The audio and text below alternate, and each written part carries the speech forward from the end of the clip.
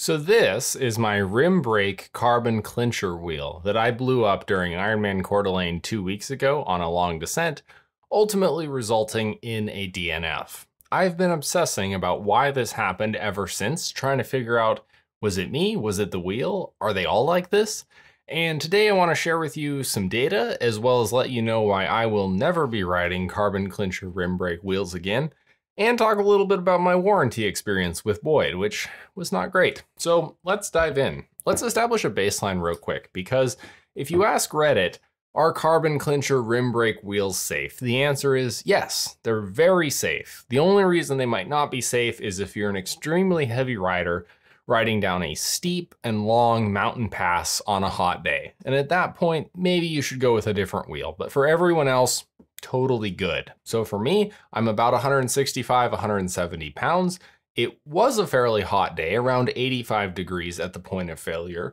Looking at the data, we can see that the descent that I was on was around 1 mile long at -5% grade average the whole way because it's a highway. And if I cut, 20 seconds off the beginning of the descent and 20 seconds off the end of the descent where after the failure took place, the descent was 3.5 minutes long. And what happened? Well, on this descent, I was on the brakes harder than I should have been because I was having wrist issues. I was also having grip issues because I had gotten oil all over my grips. Basically what happened is the braking track of this wheel overheated. This was the rear wheel. And as it overheated, it also caused the tube to blow up. And when the tube blew up, the wheel or the tire actually blew off in a couple of places. And on this side, in 3 or 4 places around the brake track, the carbon is actually delaminated itself. So I'm not here to say that these wheels are unsafe for a variety of reasons. I'm not saying that. I also accept that I was on the brakes definitionally harder than I should have been because I experienced a failure. The reason I'm making this video is to share that I was not expecting that failure to happen. The internet has built me a framework, which is that only heavy riders on extremely long, steep descents on extremely hot days where they're on the brakes all the time will ever have a failure. And that's not what applied to me. I'm a mid-weight rider. I was also using butyl tubes, which are not the really thin tubes, and I was not riding the brakes. I was actually pulsing the brakes. So as I can see it, one of two things happened. Either the wheels did not perform up to expectations, and the failure that happened took place earlier than it should have.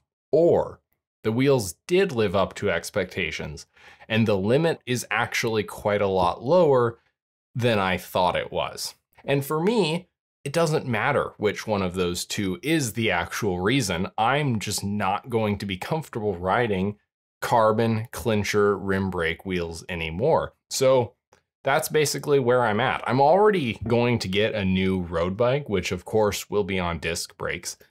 I generally like my felt IA and I didn't want to have to get a new one. For my upcoming race, I'm just going to use aluminum clincher wheels that I've got, just a spare set. Of course, there is the option of going with aluminum wheels with a carbon fairing. I don't want to put more money into a rim brake bike right now, but if I were to be buying new wheels and I couldn't get disc brakes, that's probably what I would do. You're going to pay a weight penalty because it's essentially a full aluminum wheel with a carbon fairing, but you get that aluminum brake track, which is probably apparently safer than a carbon brake track. So that's where I'm at right now. But immediately following this, before I got to the conclusion that I'm at right now, I decided to see if Boyd Wheels had a crash replacement policy, and they do. And it turns out it's actually extremely generous, and I want to read it to you. So it says that anybody who owns a Boyd cycling wheel set, regardless of age, condition, or where they bought the wheels, is eligible for a crash replacement at a reduced price. Our goal is always to get the customer back up and riding again if some sort of damage occurs. It would be $300 for a carbon wheel. The crash replacement price includes a new rim, spokes, nipples, and labor to rebuild. It's a new wheel built on the old hub. And then it goes on to say, the crash replacement is available at any time for a wheel in any age, any condition, and for any reason. Whether it's a crash or you ran over the wheel with your car, we will get you back up and riding again for a very reduced price.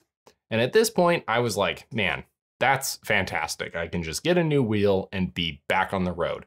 So I promptly sent them an email and was told, hey, Justin, thank you for filling out an RMA.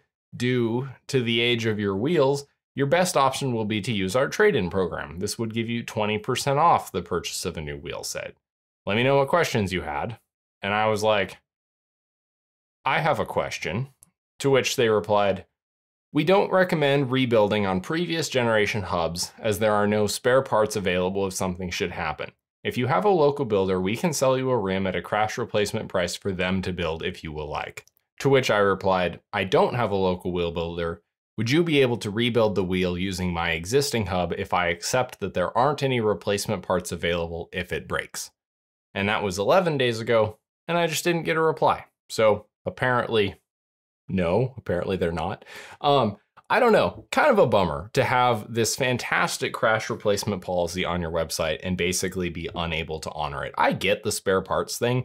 They can't magically make spare parts happen. I totally understand that. I feel like the fair thing to do in that case with that claim on your website would probably be to just give me a new hub, maybe. I don't know. Or alternatively, kind of feels like a letdown to still want to charge me $300 for just a replacement rim, knowing that I'm going to then have to get nipples, spokes, and labor from a local wheel builder too. So I don't know. It is what it is. At this point, I'm not going to pursue that any further because, like I said, I've chosen to not.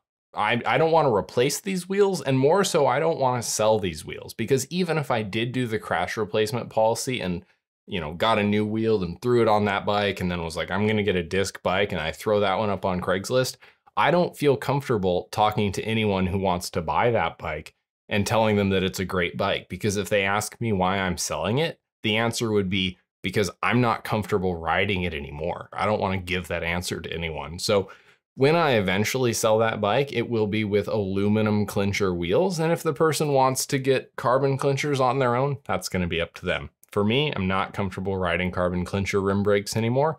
I'm just going to move to discs. It's going to be expensive. I'm normally someone who prides myself on, you know, not needing the newest and latest and greatest just because it's out there. But in this one, when it comes down to a comfort and a safety thing for me, that's where I'm going. With that, I'll see you next time. Bye.